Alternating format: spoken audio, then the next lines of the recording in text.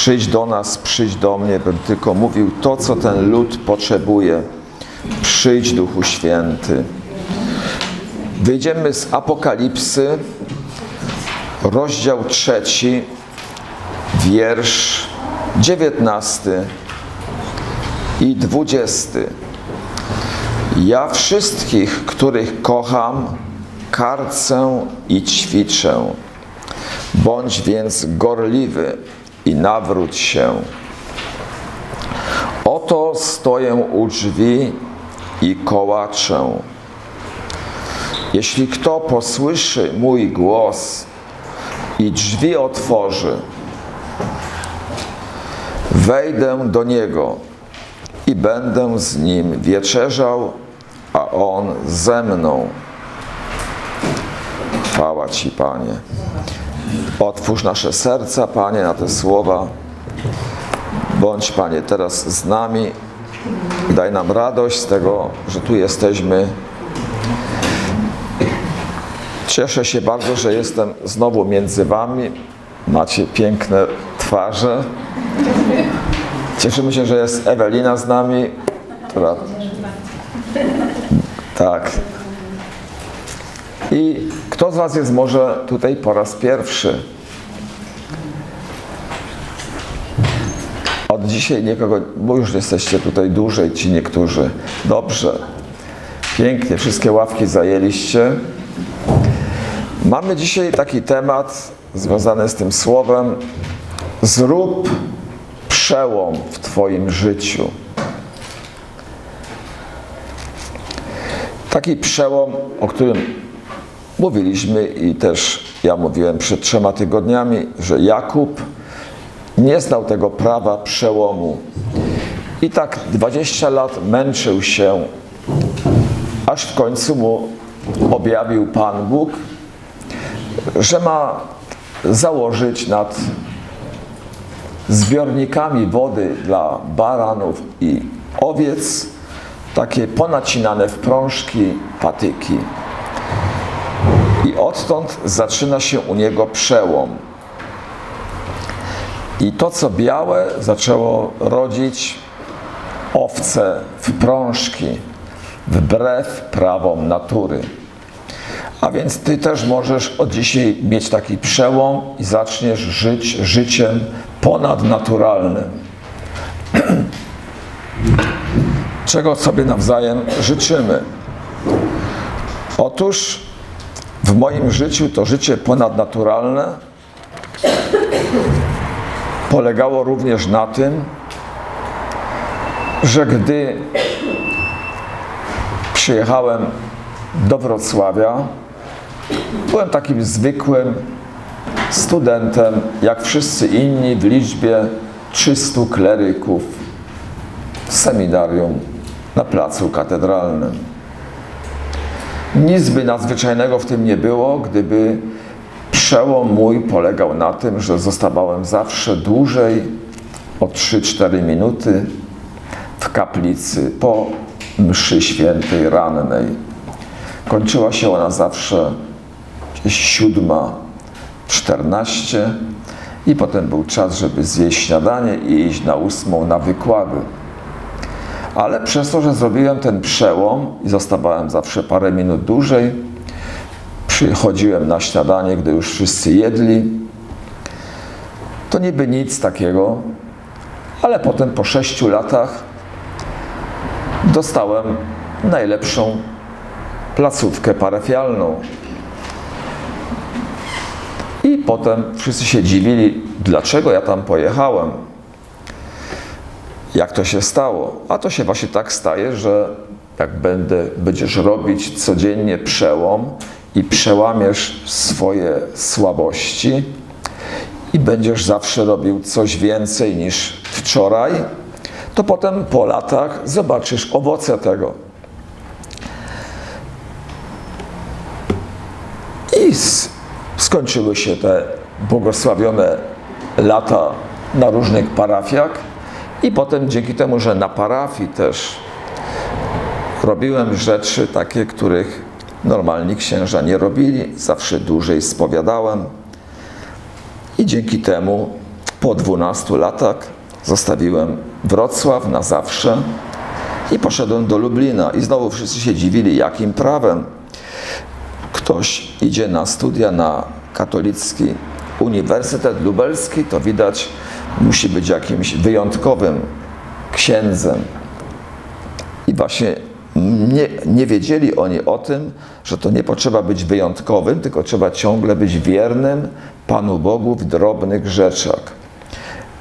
I dlatego, że byłem wierny, poszedłem oficjalnie na studia, a nieoficjalnie pracowałem 11 lat w ruchu oazowym. A więc na szczeblu parafii miałem najlepszych proboszczów, a na szczeblu ruchu najlepszego w świecie założyciela ruchu, księdza Blachnickiego. I znowu tam pracując dokładnie, solidnie, znowu to zaowocowało, że po 11 latach pojechałem sobie na 18 lat do Włoch i innych krajów. I to też się nie stało tak nagle, tylko dlatego, że zrobiłem ciągle każdego dnia przełom. A więc to się również uzewnętrzniało tym, że po prostu pracowałem gorliwie, mówiąc krótko. I stąd też w tym czasie pobytu w Italii, też dlatego, że tam pracowałem na 100%, że byłem gorliwy, tu wróciłem do Witkowa. I teraz dokonujemy razem już pewnego przełomu. Już nie ja sam, ale razem z wami.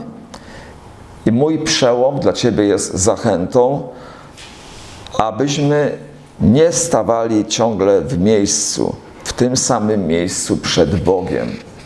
Tylko ciągle masz prosić: Boże, ja chcę być inna każdego dnia. I masz powiedzieć za wieloma świętymi, a jeden z nich usłyszał takie słowa: napraw mój Kościół. I to jest zawsze aktualne wezwanie do każdego z was. Zrób taki przełom, żebyś mogła być świadoma, że naprawiasz Kościół Pana Jezusa. Zamiast więc patrzeć się na te wyłomy, masz robić coś konkretnego. Tylko w Czechach, gdzieś w latach 2002, wydano album z kościołami popękanymi, poniszczonymi. Choć kolorowy, ale kościoły to były wszystkie w ruinie. Chciano pokazać światu, jaka jest po prostu ta komuna, krótko mówiąc. A więc to nie chodzi o popękane kościoły te z kamienia, ale my mamy jeszcze lepszy obraz Kościoła w potrzebie i dzisiaj. I dlatego mówimy sobie ciągle, a jak to robić? Otóż mają to robić szczególnie ludzie prości. To jest absolutnie wola Boża. Ludzie prości, wierzący, tacy jak wy. I tak było zawsze w historii, ale najlepiej to widać było w ruchu tak zwanym mentykanckim, czyli franciszkańskim.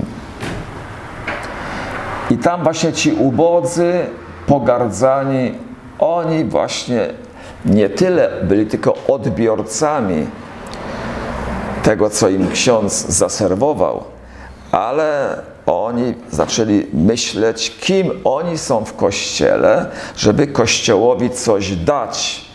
I to wy jesteście teraz na tym etapie kolejnym wcieleniem tego ruchu franciszkańskiego. Wy jesteście 80. pokoleniem po narodzeniu Pana Jezusa, licząc 25 lat na jedno pokolenie. To wychodzi mniej więcej równo. Jesteśmy 80. pokoleniem tegoż ruchu franciszkańskiego. A więc nie pytamy się, co mi może Kościół dać, tylko rewolucja nastąpi wtedy, jak będziesz ciągle mówić, co ja mogę zrobić w Kościele, jaka jest moja rola w Kościele. Najważniejsza, bo Pan Bóg właśnie ubogich ludzi wyposaża w charyzmaty i w mądrość. A wy ją macie, bo wiecie, że realizujecie jedyną wizję zaniedbaną Jana Pawła II odnowy parafii. O, i to jest ten właśnie przełom. I wy to robicie. Moi koledzy tylko powtarzają czynności z XVI wieku, a więc gdybyśmy tak zrobili zdjęcie aktywności księdza w XVI wieku, to taka sama jest jak dzisiaj. I dzisiaj prowadzi księgi parafialne, to mu zajmuje bardzo dużo czasu, a szczególnie teraz jeszcze śluby konkordatowe. Spisać tyle arkuszy, to trzeba być rzeczywiście cierpliwym w sposób nadzwyczajny. A więc wy macie zrobić to, co ma przynieść przełom Kościołowi w naszych czasach. A więc sytuacja jest bardzo podobna do tych, którzy się naprawdę zaangażowali w ten przełom. No i nazywamy go oczywiście nową ewangelizacją. I żebyśmy dobrze dzisiaj ten przełom podjęli, to musimy sobie ciągle przypominać, na czym ten problem polega, ta nowa ewangelizacja. Otóż na tym, podam tutaj przykład konkretny, z pustyni, z narodu wybranego, kiedy tam oni spotkali się z dziwnymi wężami na pustyni. I Mojżesz odlał węża z brązu i powiedział: koniec, taki będzie teraz każdy wąż na ziemi, jak ten z brązu. I właśnie jak ty uwierzysz, że ten metal wcale nie przynosił uzdrowienia po ukąszeniu, tylko moc Boża, która była tylko wezwaniem dla ciebie. I to jest właśnie kerygmat, to jest zbawienie. Dzisiaj tym wężem odlanym z brązu to jest Jezus Chrystus i w Nim jest wszystko, co jest kąśliwe, co powstało w wyniku tego jedynego złodzieja diabła. Wszystko jest zabite. I to mamy nieustannie głosić, tylko ta moc może cokolwiek zmienić w życiu twoim. I to jest właśnie coś, co musimy krzyczeć. Jezus Chrystus teraz i dziś i na wieki. I On ci pomaga w tej chwili. I właśnie przełom dokonuje się wtedy, jeżeli to jeszcze głębiej zapadnie przez uszy w twoje serce. Że nareszcie wiem, o co chodzi. Że już żadne kąśliwe słowa nie będą mi szkodzić. Żadne zło, bo ciągle szybko patrzę się na Jezusa i powiem, ta złość umiera z chwilą, gdy ja się patrzę na dawcę tej śmierci, którym jest Jezus Chrystus. I to jest ta podstawowa sprawa, to jest to najważniejsze wasze doświadczenie, abyście Go ciągle szukali, sięgali wzrokiem i ustami po to wydarzenie, że to się dokona tylko dzięki łasce Bożej spływającej z krzyża. No ale teraz jest taka ciągle próba, jak właściwie sięgnąć po tę łaskę.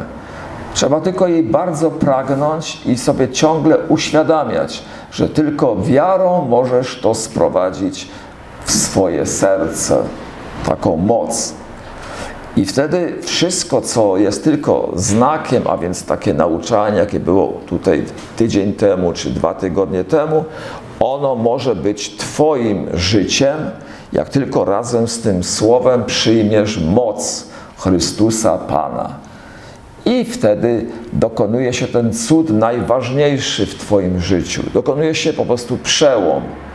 Tak jak kapłan łamie chleb na Eucharystii, podobnie też i tutaj głoszący Heniek czy Zuzanna łamie ten chleb i mówi: macie, a wy mocą boską go przyjmujecie i słowo staje się w was ciałem, jak w życiu Maryi. I wtedy wychodzicie z tego pomieszczenia przemienieni, przełamani, namaszczeni do końca danym nauczaniem. A więc ten olej namaszczenia w ten sposób w was działa przez moc krzyża. I to nawrócenie tak przychodzi do was. Dlatego nie możemy się bać tego słowa mistyczne, że tutaj dokonuje się pewna mistyka w tej sali, że sam Bóg staje przed wami i mówi: chcesz mnie? A Ty w Duchu Świętym mówisz tak, pragnę Cię i tym, którzy Go przyjęli, dało moc, aby się stali dziećmi Bożymi. I tak się dokonuje ten ciągły przełom. I ciągle musimy mocą boską podejmować kolejny krok do przodu. Nie ma żadnej innej mocy. Tylko ta właśnie nadprzyrodzona siła z krzyża sprawia, że to, co wszystko jest niewykonalne, stanie się wykonalne.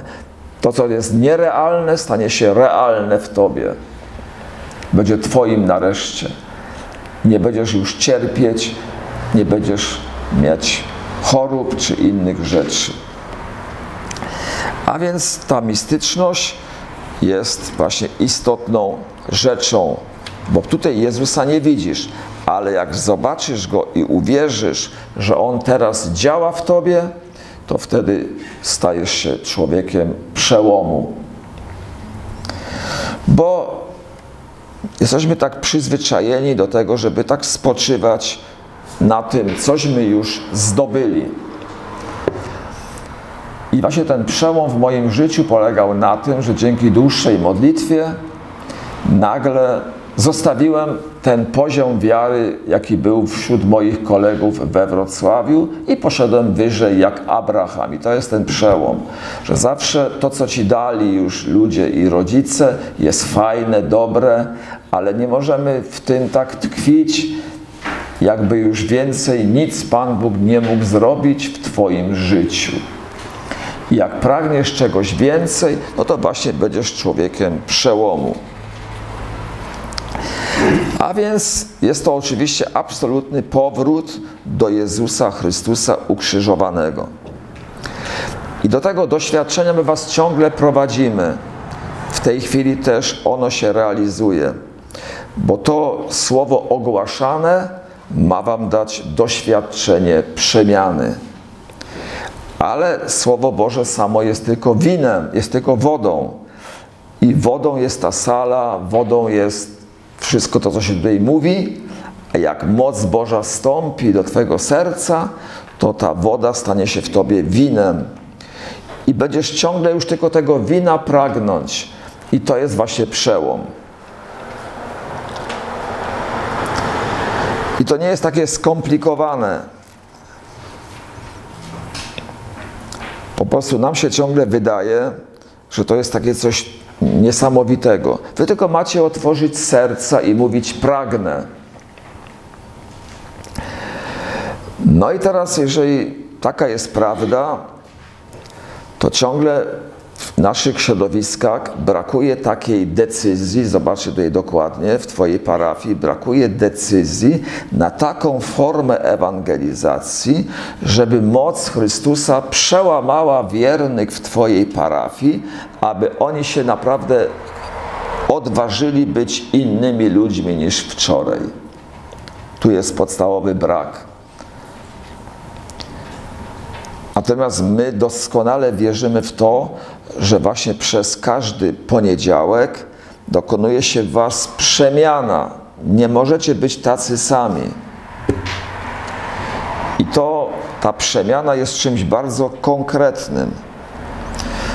Bo nam się wydaje ciągle, że tylko już przełom się dokonał w Waszym życiu podczas Chrztu Świętego. Wstąpiliście do kościoła, chodzicie na mszę świętą i właściwie już niczego więcej nie potrzeba.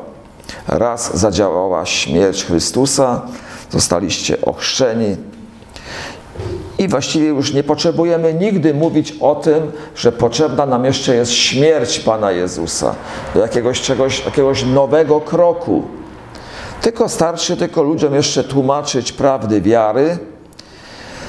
Oni już nie potrzebują tego pierwszego głoszenia, że Jezus umarł za Ciebie, że zbawił Ciebie z grzechu. Tylko potrzebna nam jeszcze jest katecheza, jakieś wykłady w szkole. I wydaje się nam, że ta wiedza, którą słyszymy w Kościele, wystarczy. I ona już tak jest nieraz bardzo piękna, ale zastępuje kerygmat. Czyli zastępuje ciągle odwoływanie się do tego, że to, co słyszymy w Kościele, musi Ciebie zmienić. Nie, że może, ale że musi. Jak się nie postawi znowu siły nadrzędnej, czyli na nowo nie odwoła się do kerygmatu, do mocy śmierci, to ludzie w Kościele nie zmienią się według tego, co ksiądz mówi. Bo on mówi, że oni już to znają, już wiedzą, że Jezus umarł na krzyżu, że zmartwychwstał i to wystarczy. I już do tego tematu się nie wraca, bo by podejrzewano księdza, że on się zapomina. Nie ma nic bardziej mylnego, jak tylko mówić już o Bogu z pominięciem ciągłego odwoływania się, skąd wziąć moc, żeby się modlić. Skąd ja mam tą moc wziąć, żeby się stać lepszą? I dopiero jak ksiądz uwierzy, że trzeba się modlić po takim wykładzie, żeby ludzie mieli moc do zrobienia kroku do przodu, wtedy znajdujemy receptę na postęp duchowy w Twojej parafii. I teraz właśnie ten nasz genialny papież Franciszek mówi o tym, że ten kerygmat i to ciągłe branie mocy nie może tylko mieć miejsce tam gdzieś w historii Twojego życia.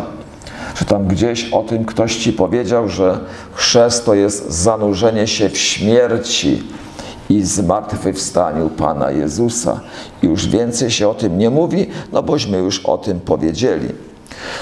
Nie można więc pomijać tego faktu, że każde nowe zanurzenie Was w tym nauczaniu, które było tydzień temu, może być możliwe tylko przez wzywanie mocy śmierci i zmartwychwstania Pana Jezusa nad Tobą. Żeby to tak nie przeszło w niepamięć. Dlatego trzeba zawsze pilnować tego, dlaczego to nauczanie się głosi. Nie żeby tylko zaspokoić ciekawość Twojego intelektu, ale żeby pilnować faktu, czy już śmierć Jezusa sprawiła, że na tym nauczaniu też stoisz jak na betonie. Ale żeby to tak działało, to nie możemy traktować nauczania w Kościele, jak się traktuje budowanie zwykłego domu, w którym mieszkasz, że murarze postawili fundament i już więcej o fundamencie się nie mówi. Potem się buduje ściany, potem się buduje komin. Ale tak nie jest w głoszeniu Ewangelii. W Ewangelii każdą katechezę wieszamy na krzyżu i wpatrujemy się razem w tej katechezie konkretnej w krzyż. I ten, kto się wpatrywał w Boga, to wąż z brązu stawał się jego zbawieniem. Tak samo jest i z każdą katechezą. My ją wieszamy na krzyżu i mówimy: Boże, tylko Twoja moc może sprawić, że ja to będę mieć. I już więcej nie wrócę do starego ukąszenia, czy do starej postawy jakiejkolwiek. A więc wieszamy, widzisz, katechezę na krzyżu i ciągle stawiamy pod każdą katechezą ten sam fundament.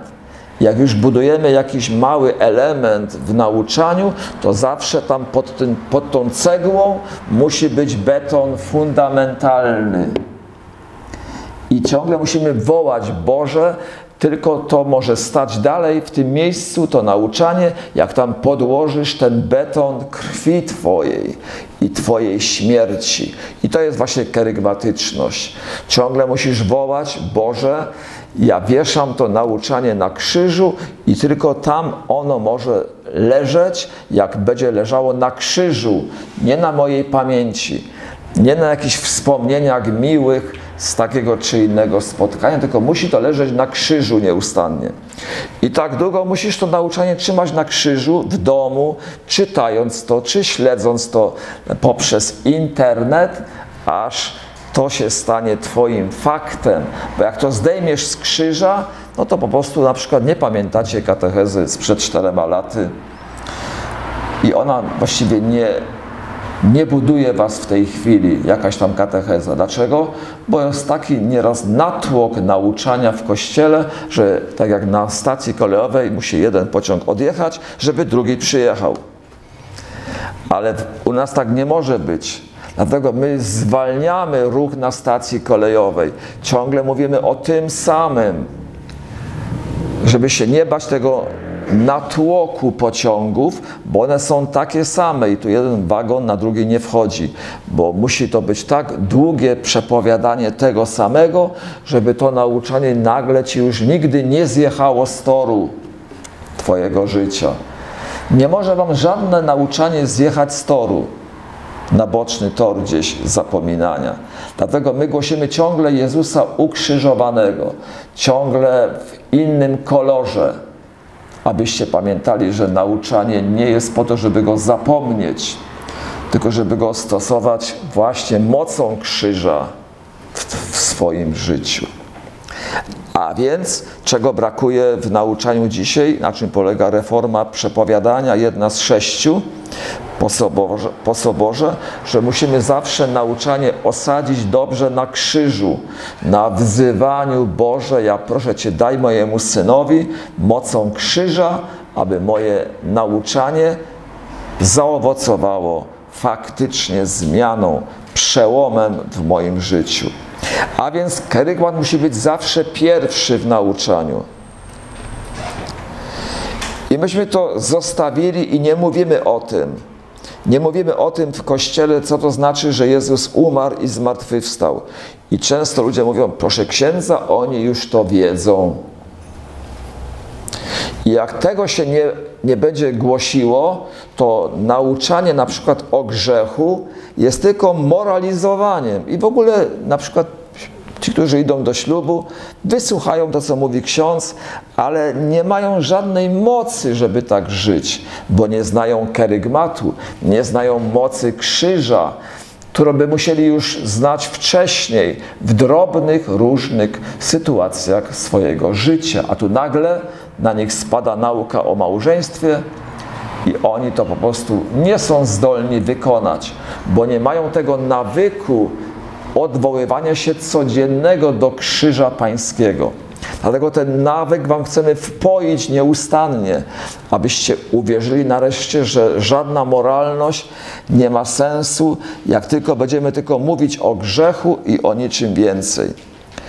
I wtedy orędzie chrześcijańskie w parafii tylko się redukuje do przepowiadania o moralności. Módlcie się, spowiadajcie się. A nie ma pytania, dlaczego mam się spowiadać. I nie ma pytania, skąd wziąć siły. Ale wtedy, gdy się pytamy, skąd wziąć siły, to nie można zaraz po kazaniu powiedzieć, że 100% wiernych w parafii na Twojej mszy świętej wczoraj o 8 rano przyjęło naukę księdza i cześć pieśni. Nie ma czegoś takiego. Nie ma cześć pieśni. Trzeba, widzisz, ciągle przepowiadać to samo i modlić się ciągle tym samym nauczaniem na drugi raz, aby ludzie naprawdę przyjęli Jezusa jako Pana i Zbawiciela. I ten przełom pierwszy dokonuje się w ten sposób, jak w życiu Jakuba, który przestał być oszustem, dostał imię Izrael, bo uwierzył, że odtąd Jezus będzie już w nim działał swoją mocą. Popatrzcie się, bo ty dotychczas działasz w sobie mocą intelektu albo mocą nawyków. Nauczyłeś się na przykład jeździć na kajaku, no to działasz jak automat. Jedziesz, śmigasz pomiędzy gałęziami. Dlaczego? Bo masz w sobie ten nawyk wyćwiczony. Podobnie masz nawyk intelektualny. I tak samo przełom dokonuje się wtedy, jeżeli nareszcie uwierzysz, że Jezus Chrystus daje ci też taki nawyk. Mocą swoją powoli osiągniesz niesamowite rzeczy. I pokonasz każdą trudność w Twoim domu.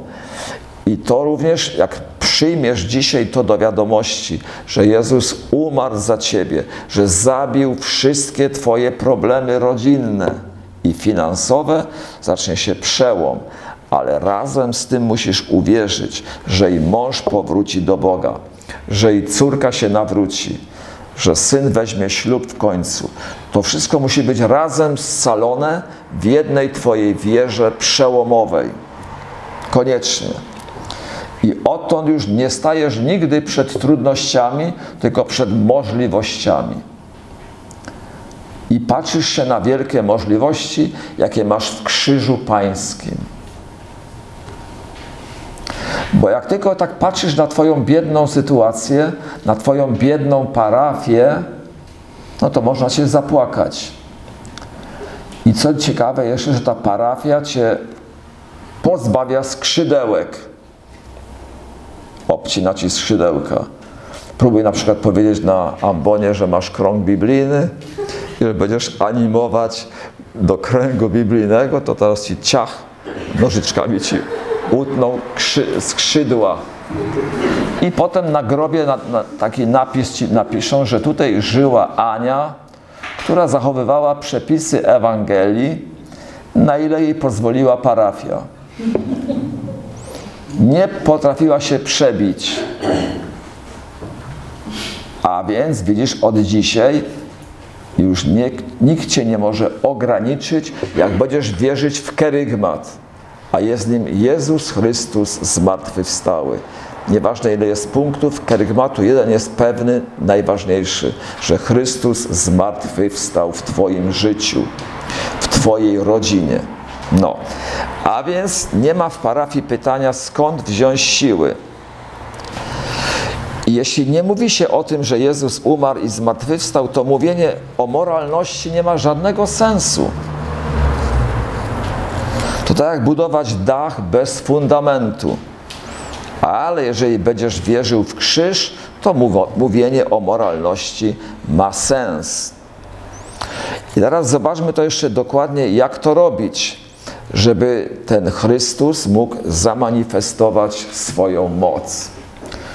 Otóż podam to na takim przykładzie klasycznym, bo macie koło siebie ludzi, którzy się nie spowiadają albo są w związkach już pozasakramentalnych.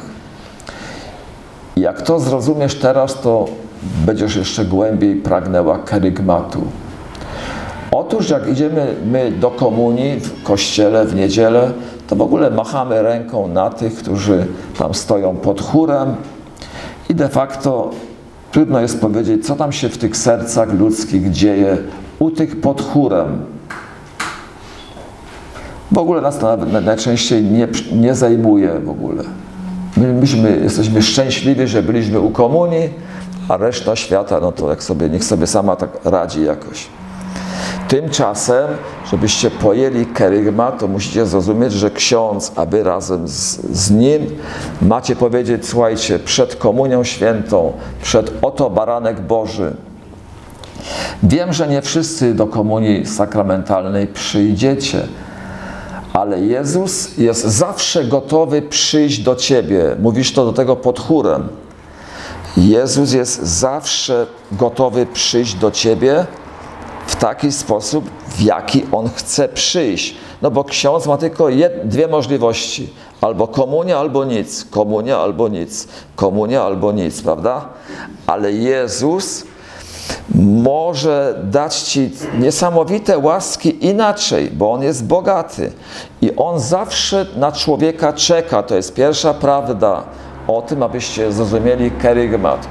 On na ciebie zawsze czeka. Na ulicy, w autobusie zawsze możesz odnowić kerygmat. Powiedzieć, Jezu, ja chcę przejechać ten odcinek autobusem mocą Twojej krwi, a nie mocą siedzenia na krześle.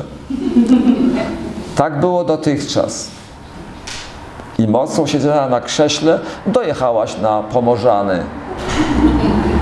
Tak jak każda inna poganka.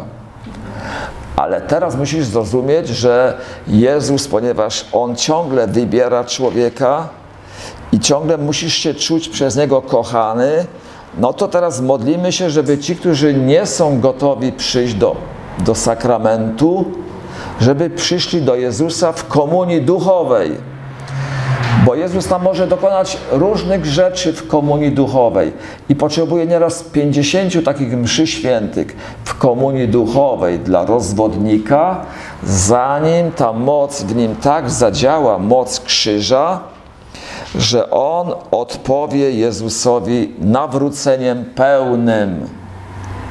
I to jest kerygmatyczność na co dzień, gdzie zawsze Jezus jest gotowy, tylko że ten facet nie jest gotowy, bo o tym nie wie. I dlatego ksiądz mówi tak: ten, kto jest niegotowy przyjść do sakramentu, to niech przyjdzie po moje błogosławieństwo. I to jest ten przełom, że zawsze możesz przyjść i zapraszać niewierzącego na krąg biblijny, aby on przeżył mały przełom. I z tych małych przełomów cotygodniowego spotkania na kręgu biblijnym u Ciebie zrodzi się niesamowita moc. Jaka, że on odrzuci potem wielki, ciężki kamień swoich problemów. Dlatego tak ważne są spotkania takie pozaliturgiczne, pozamszalne,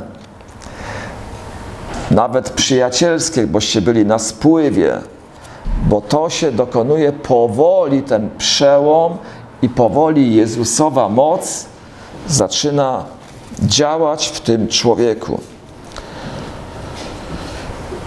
A więc masz ich zapraszać, niech nabiorą siły, niech mają kontakt z Jezusem jak najczęstszy. I ci, którzy właśnie podeszli do przodu na takim stadionie w cudzysłowiu, widać było, że krew Jezusa w nich działała. Nie wszyscy podejdą ci za pierwszym razem do oddania życia Jezusowi. Nie wszyscy podejdą po błogosławieństwo, bo to jest właśnie ewangelizacja 1:1.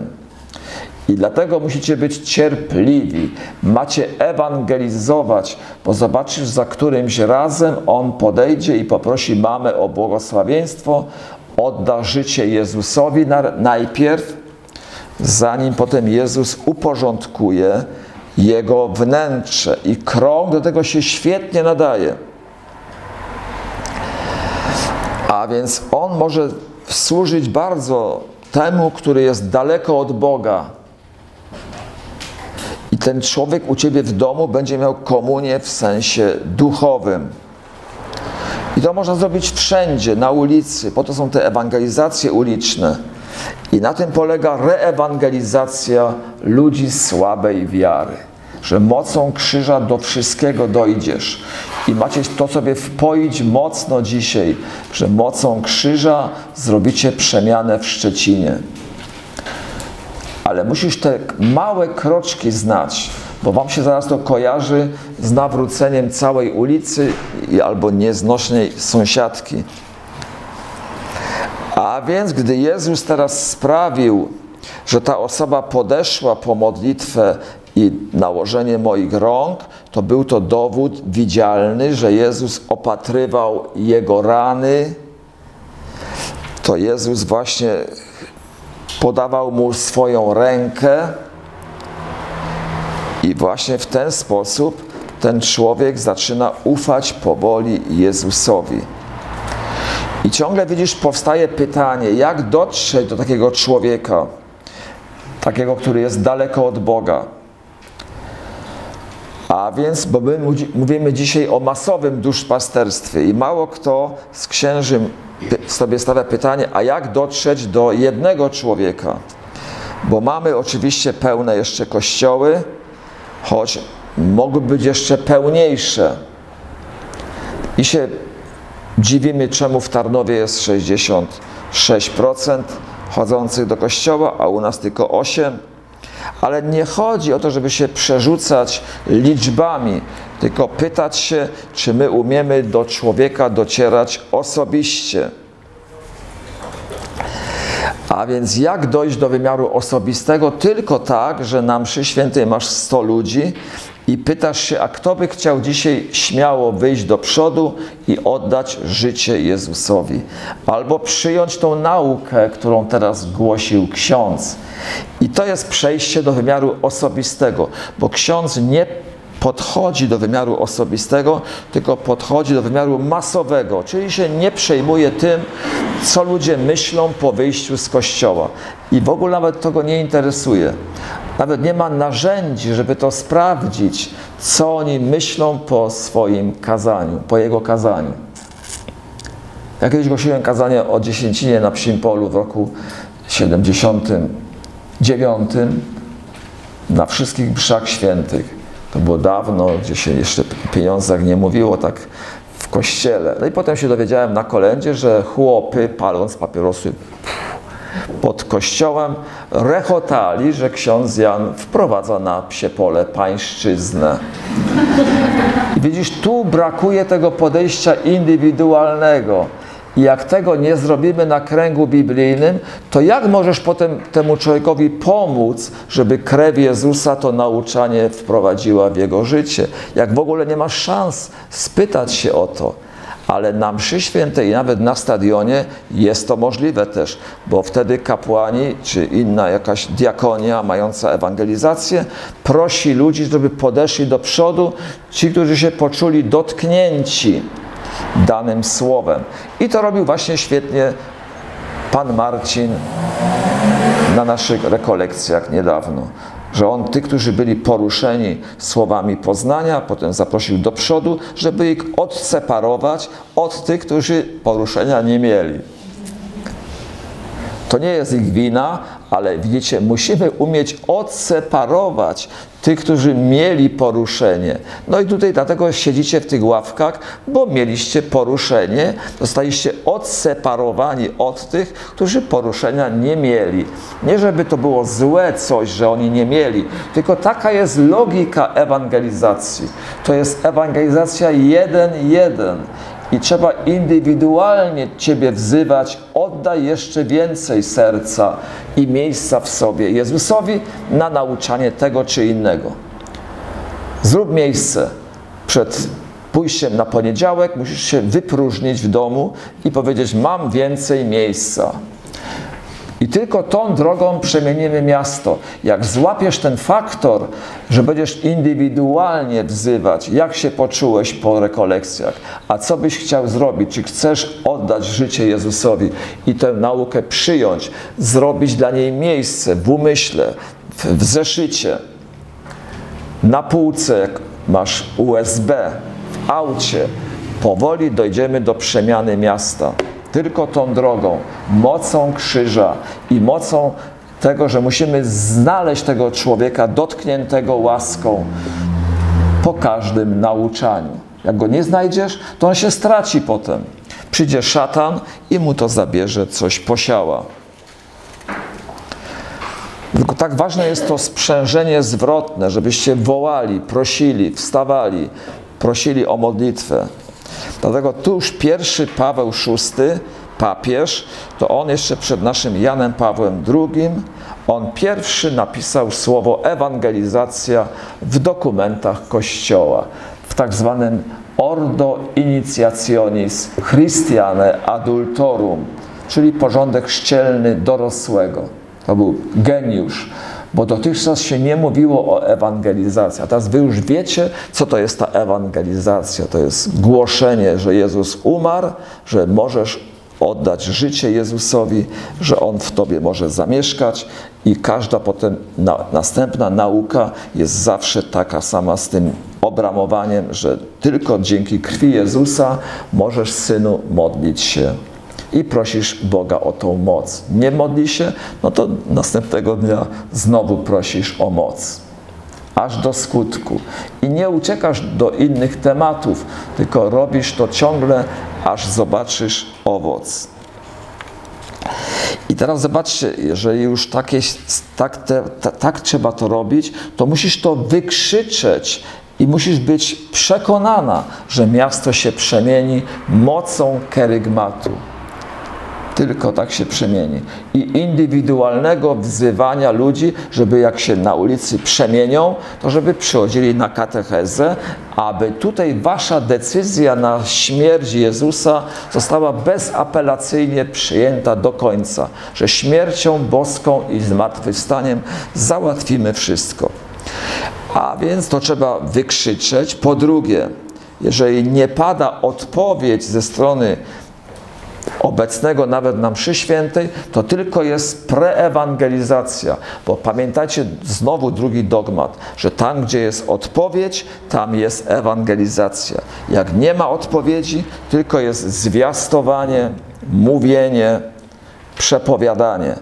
Ale ewangelizacja jest tam, gdzie człowiek odpowiedział na Słowo Boże i to Słowo Boże nosi w swoim sercu. I ważne jest, żebyście takich momentów szukali, gdzie możecie człowieka zaprosić do osobistego oddania swojego życia Jezusowi, a potem znowu wzywasz go do kolejnego oddania życia Jezusowi w takiej postaci, w jakiej On chce przyjść, aby szerzej przebywać w Twoim życiu. I dlatego, jak tak się rzeczy mają, to teraz się już nie dziwicie, że na przykład były takie oazy w Tarnowie, gdzie one nie chciały tak przyjąć programu ewangelizacyjnego płynącego z Krościenka. I po oazach rekolekcyjnych w diecezji tarnowskiej ludzie tylko wracali do domu pobożniejsi, że jeszcze z jedną więcej modlitwą. A po oazach naszych w Krościenku wracali przemienieni. I właśnie ta przemiana jest znakiem, że jest ewangelizacja. I to, że tutaj siedzicie, to jest znakiem, że jest ewangelizacja, bo jest przemiana.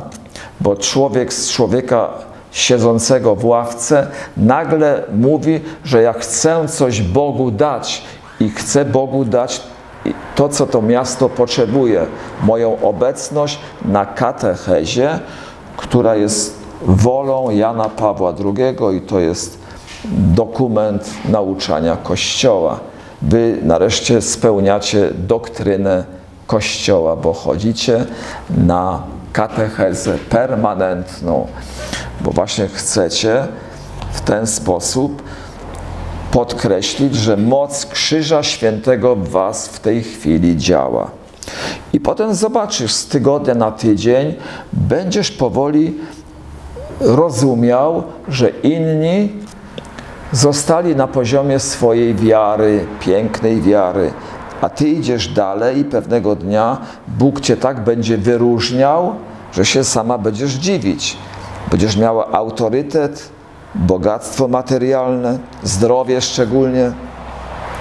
I tak centymetr za centymetrem robimy ten krok w wierze. Amen. Amen. Reasumując to, pamiętajcie, że będziemy zawsze pamiętali, że to mistyczność jest konkretnym znakiem, że idziecie dobrą drogą. Musisz pragnąć tej mistyki, nie bać się Pana Boga. I to doświadczenie było tak przełomowe, to doświadczenie mistyczne, bo dotychczas ono było tylko zarezerwowane księżom i świętym zakonnikom.